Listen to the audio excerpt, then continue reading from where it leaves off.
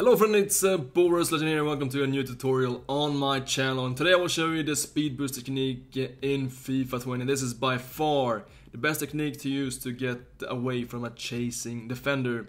It is the same as in FIFA 19, so if you know it from the last year, this will just be a repetition of course, but I hope you will still learn something new from this video. So let's check out how it works, the speed boost technique in FIFA 20. Alright, so this is how to do this kind of speed boost, and you only need to know how to perform a fake shot, which is very simple. That is just your crossing button followed by your passing button, and then just aiming the left stick in a 45-degree direction. And this can be done with any player on the pitch, so it doesn't have to be 5-star skiller Neymar. It can be just as well Thiago Silva. Here you can see that it looks like this, and we need to have this 45-degree direction. So now that was too much. You see that it can be a bit tricky to find this exact angle, because if you over aim it, it will not turn out to a speed boost. It will just look a bit clumsy. So you can see here once again Silva 45 degrees.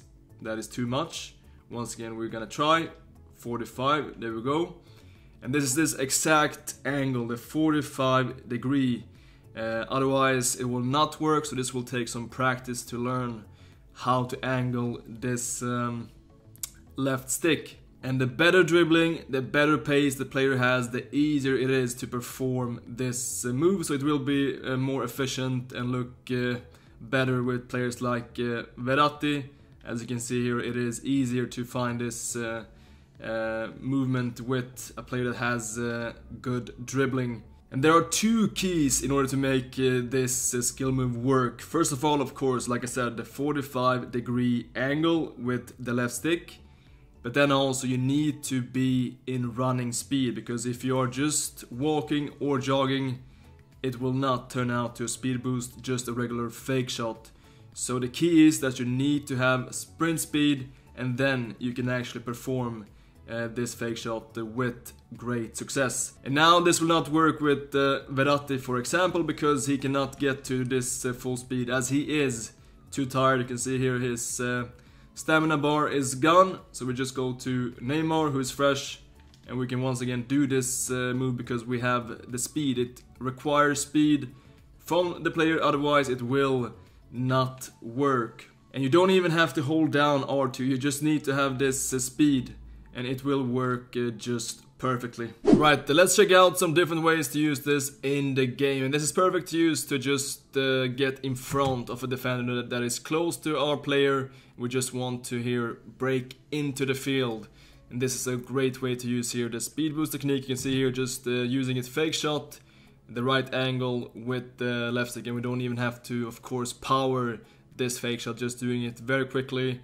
Here once again we want to get into the field, into the pitch, to get this 1 versus 1 against the keeper, and we get past, but this time we will use one skill move too much here, and he will get time to get out with this goalkeeper. But also you can use this speed boost to simply find gaps and to get into these areas. As we see here, we're spotting this area to get past his defender and to get into this 1 versus 1 chance against his keeper. So not here to just get in front, but to get into new spaces. So we're spawning this gap and we're doing this speed boost, and he has no chance with this defender. This is perfectly executed with the Felipe Anderson. And once again we have Lucas here, and we're spawning this gap between his center back and his fullback, and we're just doing this speed boost to get into this area. You can see how fast it goes.